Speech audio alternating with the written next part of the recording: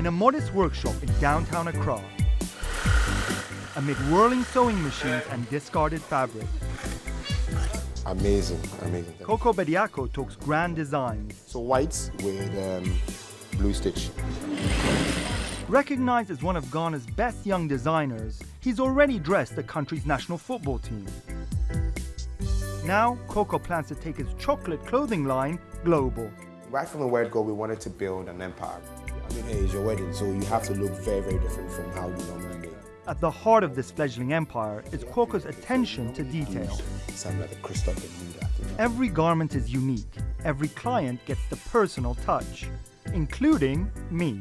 So, normally we get asked, why chocolate? Why no other name but chocolate?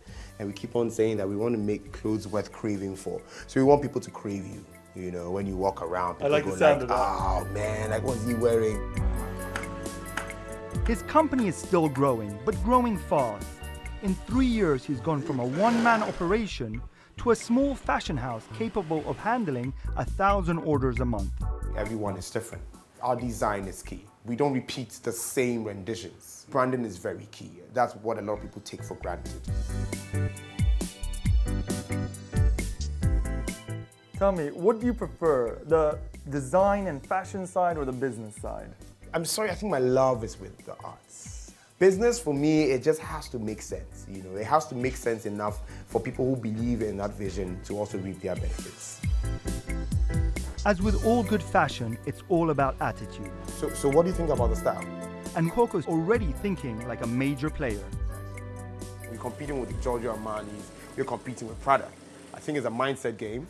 Physically, we are not there now, but mentally we are there. Hey, come over, man. Come over.